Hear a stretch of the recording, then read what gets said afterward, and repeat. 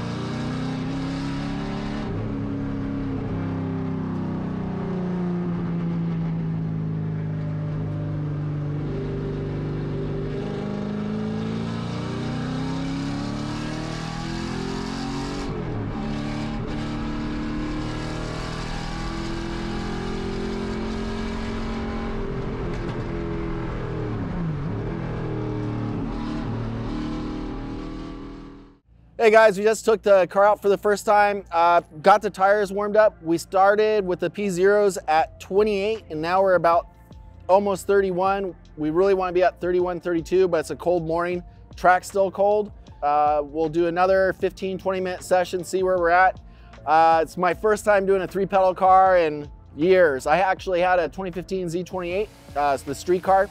You could probably see it in my prior YouTube videos. So the street version of this car. And so that's the last time I was shifting a 3-pedal car. So it's coming back to me, so it feels pretty good. I do miss it. So that's one of the big benefits of having this car, is doing it. But yeah, so far it feels good. We'll probably get some lap times down. We gotta get the transponder working in the car to pick up to the Apex Motor Club track. And we'll see how the next few laps go next time we're out.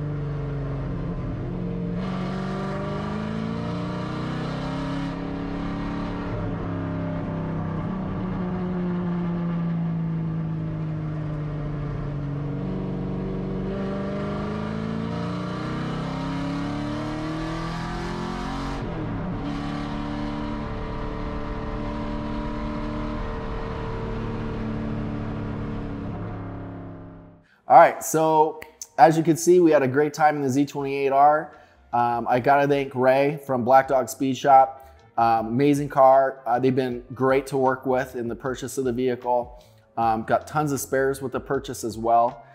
We seriously didn't have one issue with it. The only thing that we had to do for Apex Motor Club is just upload the track so we could get the lap timer working. And that's it, totally turnkey. You know, it's funny, it's the first time in 3-4 years that I've driven a manual, a 3-pedal car, and it came back pretty quick. So feel pretty good in the car. We're gonna do the race next weekend. It's a doubleheader race at Apex Motor Club. There's about 8 really good guys that have had 2 seasons in the GT2 class ahead of me. So we'll see how we do. I still think it'll just be fun, and that's what it's all about anyway. Be cool if we bring some hardware home, but we'll see. But yeah, I'm just really impressed with that car. One thing that's really wild with that car, and I don't remember it when I had my 2015, was the brakes. You really got to put all your weight on those brakes to get that car stopped with the carbon ceramics. The car is running Padges, like a really supposedly a better compound than the stock compound brake pads. But man, you really got to just stand on those brakes to get it to stop fast. The speed of the car feels really good for an NA car. We had Ray make sure that it's running correctly, and he did a dyno. It was 517 to the crank, so I'm not sure what it is to the wheels. You could comment below, but we're assuming it's probably going to be 440 to 450 wheel horsepower. And with that and the weight of the vehicle, that should put us in the GT2 class. So pretty exciting. Love the car. Blessed to have it since there's only 5 of them out there in the world. It's Cooper's car. If you look in the Pirelli World Challenge, he won like Coda in it and things like that. So just an amazing car, super fun to drive. One thing too that you're gonna see that we're gonna be posting is next week, we just finished with the Motec system in the RTR Mustang. That went really well today. We did the final testing to make sure everything worked at the track, and we'll post that next Saturday for you guys. So stay tuned on that.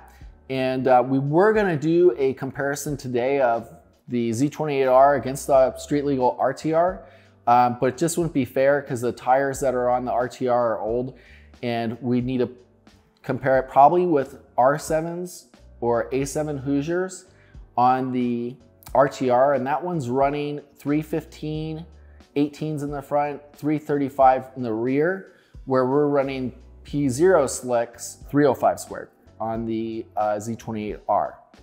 So we'll be really interested to see. I think it's going to be really close with those two. The straights, the RTR feels faster, obviously with 670 wheel horsepower. And then obviously they're both rock solid in the turns. Really no body roll with either of them. They both feel really, really good. And brakes feel really good. The brakes on the RTR they feel better, which is crazy to me. With those Wilwood 6 piston brakes. So I could be wrong. It's look, feel, sounds totally different than what the numbers will do. And so what we'll do in that video, we'll do literally onboard camera for both and have them start at the exact same time on the track. And then we'll see for ourselves which car is going to be fast on a straight, if any car is going to make up time on the turns, things like that. So it'll be really interesting to see within probably a couple seconds of each other, I bet, which one will do better. Obviously for a race car, the Z28R has been made and has been extremely successful running 50-minute races. And the RTR being supercharged, I think you'll probably only get 20 minutes going balls out in it in cool weather before it gets a little heat soak. I could be wrong, we'll see. So stay tuned for that. We'll have that hopefully soon, and we'll go from there. Thanks for watching.